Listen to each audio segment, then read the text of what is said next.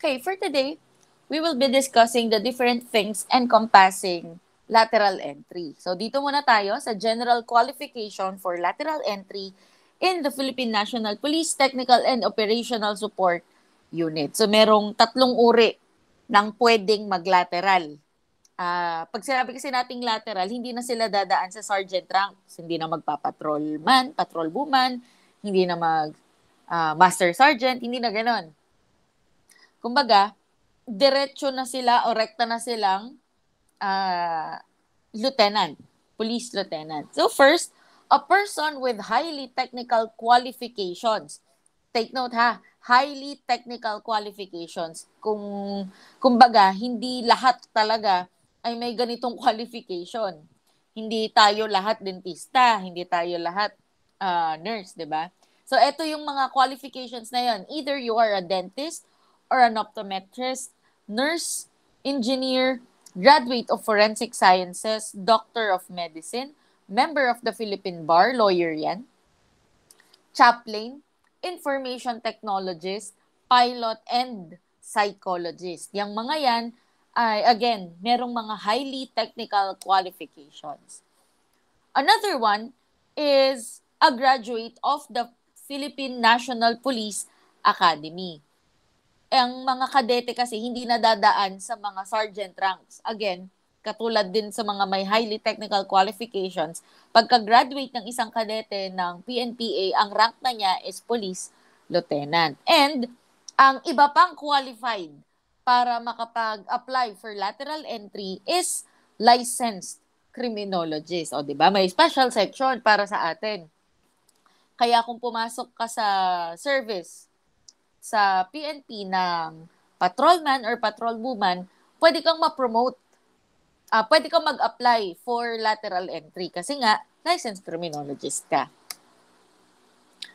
Okay, these are the prescribed sequential procedures in processing of lateral entry applicants in the PNP.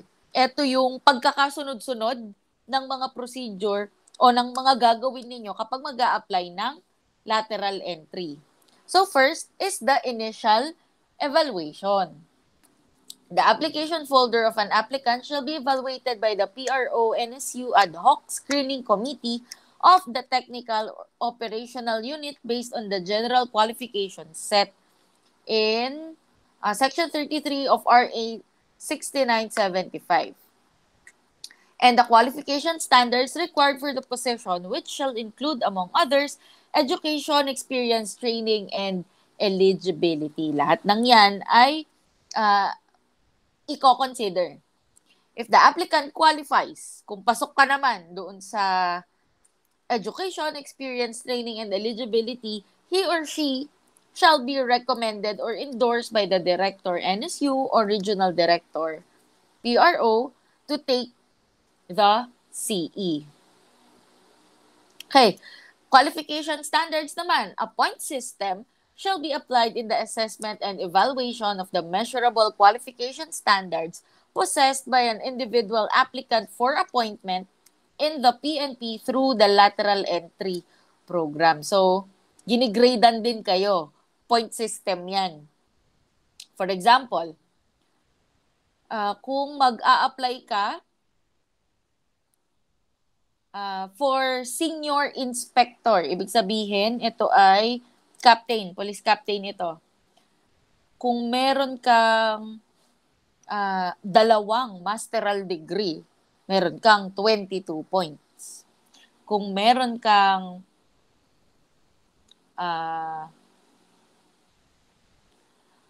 isang master's degree, meron kang 19 points. So, yan yun. Okay? Kung ikaw naman ay nag-a-apply for police inspector, so this is police lieutenant. Kung meron kang doctoral degree, 23 points yon. Kung meron ka ng 18 units sa doctoral mo, meron ka ng 21 points. So, point system. At ito pa yung iba. Bonus points. Kung may Latin awardee ka, may mga bonus points yon. Okay. An applicant who possesses 2 or more of the educational attainments enumerated above shall earn the corresponding higher point allotment. Ayan. Next is eligibility, maximum of 10 points. For example, ito, pili tayo. Bar or RA 1080 MD. Meron ka, lawyer ka, o kaya doktor ka ng medicine, meron kang 8.25 points. Okay? Kung ikaw naman ay may bar ka or RA 1080 with 3 other eligibilities. Baka meron kang civil service, tapos baka meron ka pang ibang licenses, then you will have 9 points. At bonus point kung nag-top 10 ka. Pati ito ang ibang civil service eligibilities. Yan, SESE and others. Okay. Then, training is also 10 points. PNP uniform personnel must have undergone any of the training requirement for a particular line or technical service officer positions prescribed in the DPRM and concerned NSUs. The minimum point allocation for training requirement shall be 7. 2 or more training shall be given a plus point prescribed by the DPRM for line officer. Line officer positions and concerned NSUs for technical service positions, in which case the following shall apply. So, again, point system lang to. Kung meron ka ng 3 to 7 days or 24 to 56 training hours, then meron kang 0.02. Ayan. So, basahin nyo na lang itong mga point system na ito. NUP, civilian, and other applicants shall have the minimum point allocation of 7 if they met the training requirement prescribed by DPRM and concerned NSUs for a particular technical service officer position. Those with specialization in the technical field of their profession shall be preferred over those who have none. Siyempre, pipili ka ng aplikante yung may mas madaming qualification, di ba? Yung mas mahusay. Diba? So, bonus points of 0.02 shall be given to applicants who placed first in the order of merit on any of the PNP and PPSC offered courses only regardless of the course duration.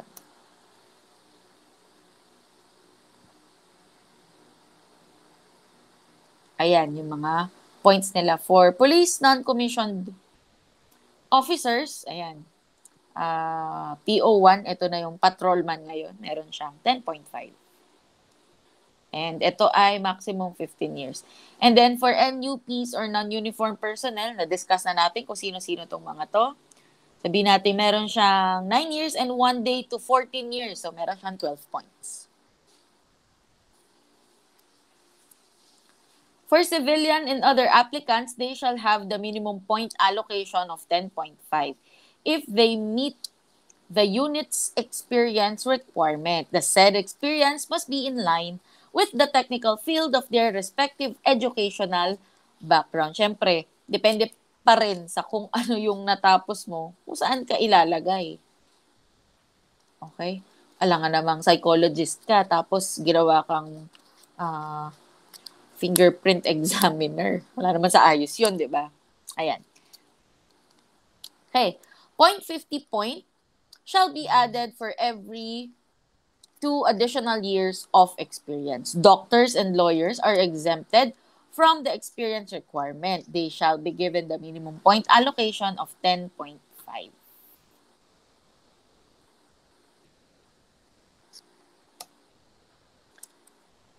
And then, competitive examination is a total of 15 points to be conducted by the Secretariat Lateral Entry Board. So, ito yung formula natin. Raw score over total number of items. For example, 50 over 100. Divide mo yun. 50 divided by 100 times 15. Then, yun yung points mo. Okay. The lateral entry board shall determine the place, date, and time of the examination. The CE shall be conducted simultaneously in 3 geographical areas, Luzon, Visayas, Mindanao, in coordination with other PNP units. The test questionnaire for line officer and technical service officer shall be prepared by the head secretariat, LEB, Lateral Entry Board, and concerned NSUs, respectively, subject to approval of the LEB. The former, yung LEB, shall consolidate the same and facilitate the conduct of the CE. After that, ang sunod na procedure is the physical and or the neuropsychiatric test. Applicants shall undergo the this is psychological. Typo lang yan. Psychological and or neuropsychiatric test. Applicants shall undergo psychological and or neuropsychiatric test to exclude applicants who may be suffering from any mental disorder to be administered by the PNP Health Services Neuropsychiatric Section. Hindi naman sa nagdi-discriminate tayo kapag may mental disorder ang isang tao. Pero kasi, ang trabaho ng pulis, hindi pwede na may mental disorder ka. Kasi 'di ba, pinangangalagaan mo yung public, the public entrusts you to keep them safe and secure din, 'di ba? Kaya dapat nasa very fit talaga ang isang pulis, hindi lang sa physical kundi pati sa mental. And then after nung neuro ay physical and medical examination, in order to determine whether or not the applicant is in good health and free from contagious diseases. Dental, physical, and medical examination shall be conducted by the PNPHS after he or she has passed the psychological neuropsychiatric test. So, susubukin naman yung kanyang physical na kakayahan. Okay. And then next is the character background investigation. So applicants who pass the physical and medical examination shall be subjected to character background investigation. So eto na yung panahon na bubusisiin na yung buhay mo. In order to determine the character as well as his propensity toward violence or use of force. Kaya nga, di ba, kahit sa ibang application, nire-require ang good moral. Para malaman nga kung anong klaseng tao ka. Kasi may mga, for example sa school, may mga offenses kasi na ang penalty ay hindi ka makakakuha ng good moral. May mga ganon.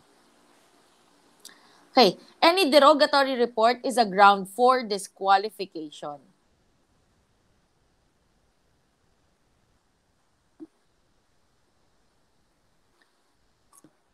The said activity must be conducted once the PMDE result is published. So, after mong makapasa nga sa physical medical exam, tsaka ka palang CBI.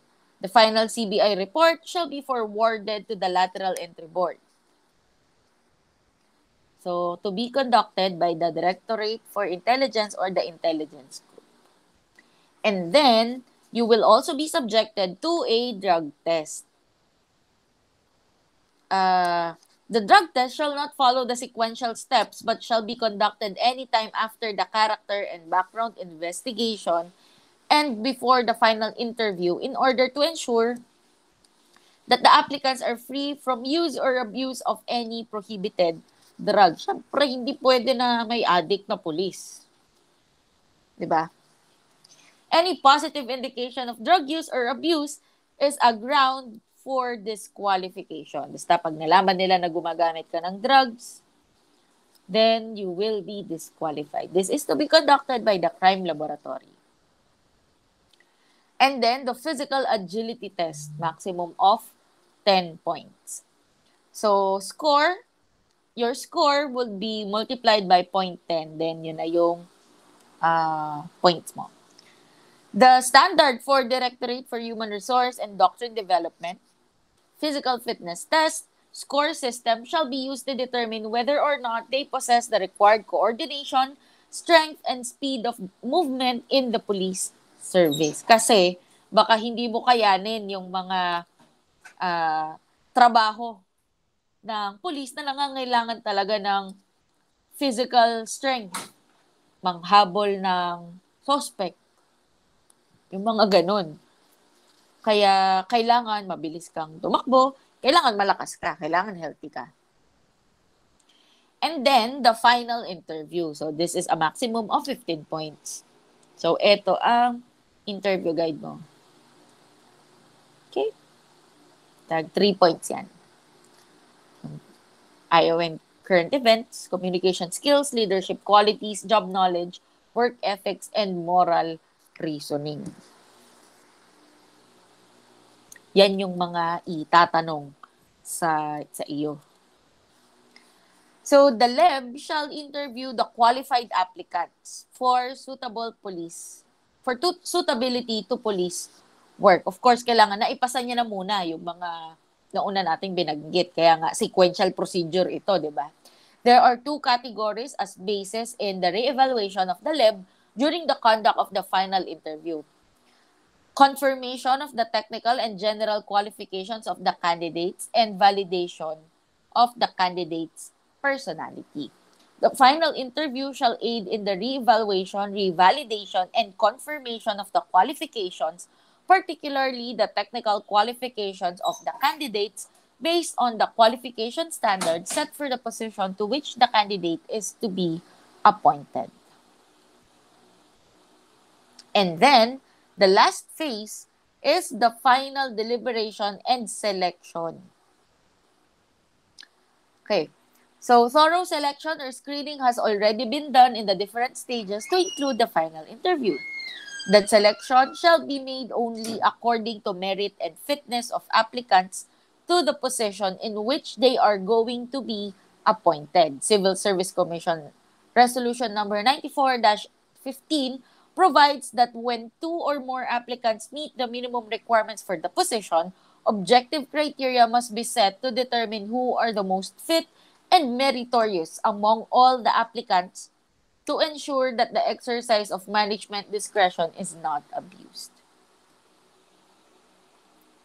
Okay. O, tanong. How shall PNP officers be appointed?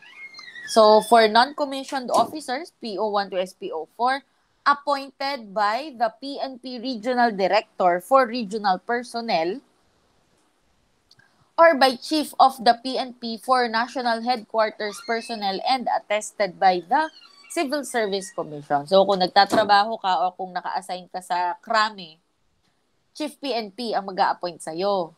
Pero kung ikaw ay naka-assign sa syudad, sa municipality, sa region, si Regional Director ang mag-a-appoint sa'yo.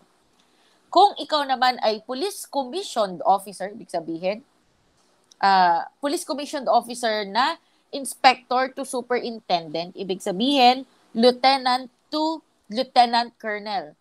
You will be appointed by the Chief PNP as recommended by their immediate superiors and attested by the Civil Service Commission. Kung ikaw naman ay Police Commissioned Officer na ang rank ay Senior Superintendent to Deputy Director General, this is full-fledged colonel up to Deputy Director General. You will be appointed by the President upon the recommendation of the Chief PNP with endorsement of the Civil Service Commission and with confirmation by the Commission on Appointments. So, i-appoint ka ni President, ni-recommend ka ni Chief PNP, in-endorse ka ni Civil Service, at i-confirm ka ni Commission on Appointments. Ayun. So, kapag umabot ka na sa full-fledged colonel, then,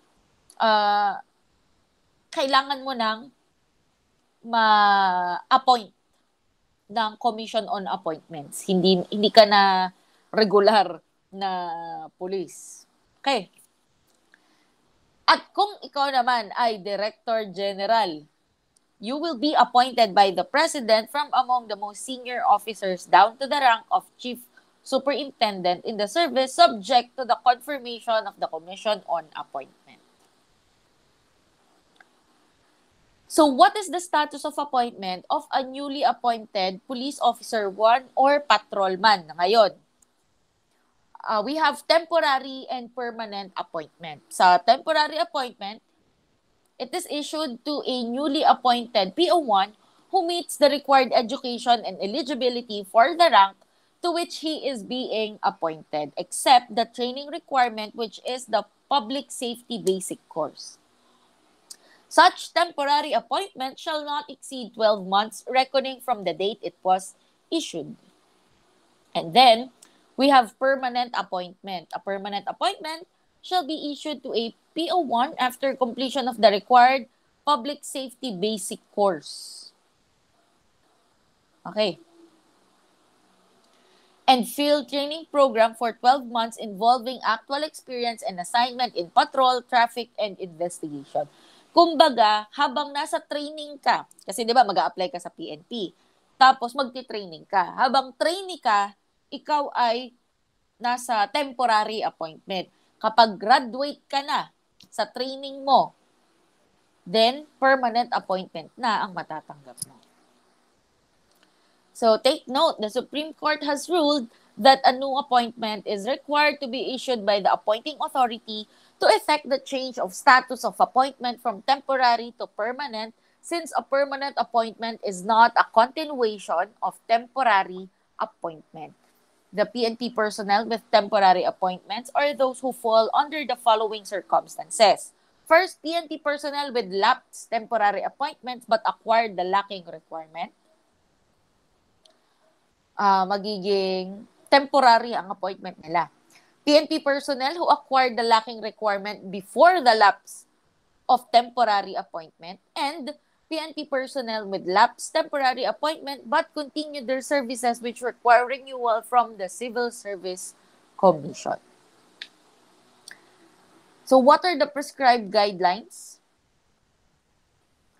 in changing the status of appointment from temporary to permanent? So the nature of appointment shall be re-employment for PNP personnel with lapsed appointments but have acquired the lacking requirement. The nature of appointment shall be reappointment for the PNP personnel who have acquired the lacking requirement before the lapse of temporary appointment. Kasi technically, naka-appoint pa rin siya, di ba? Meron ka lang lacking requirement, kaya i-re-appoint ka na lang.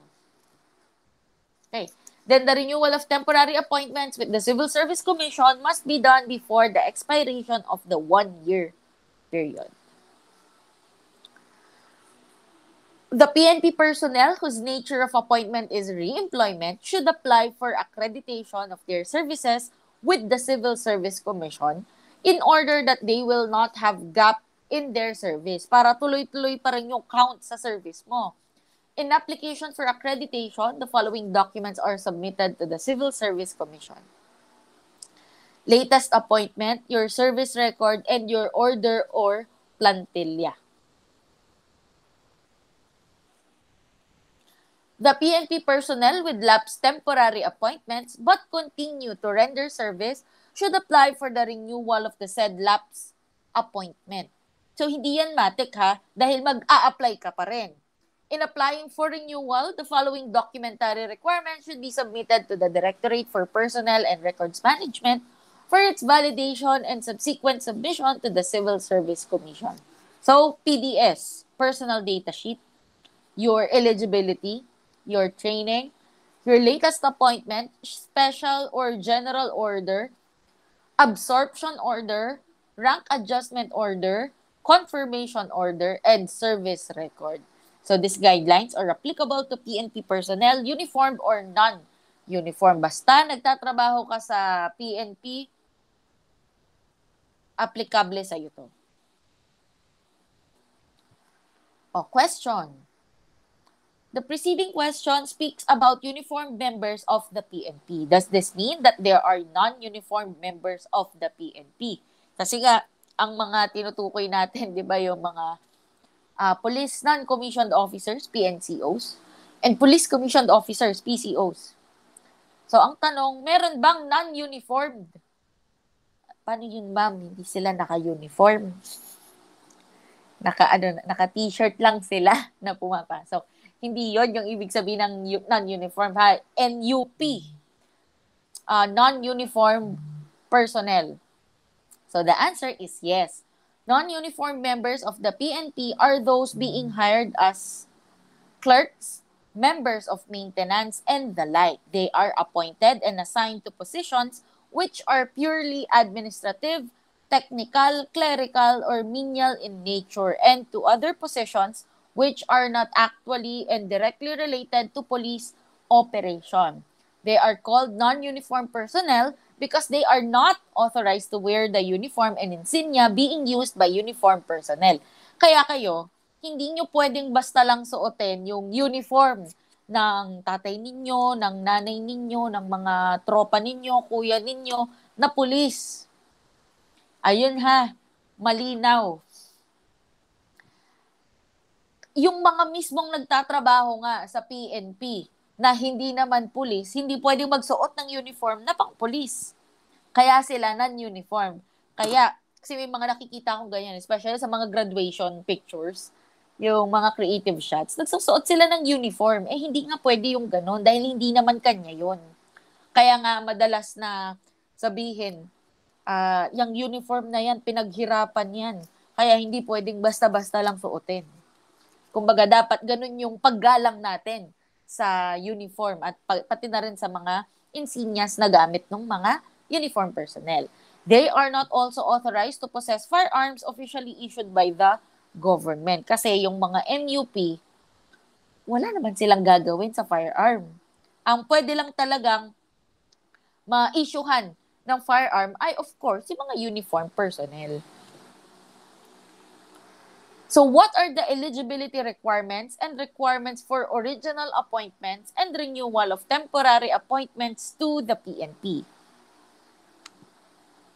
So any of the following is an eligibility requirement in entering the PNP.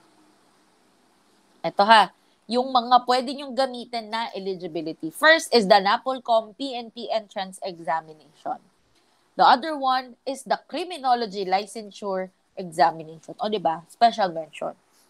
Then, bar and board examination of baccalaureate degree.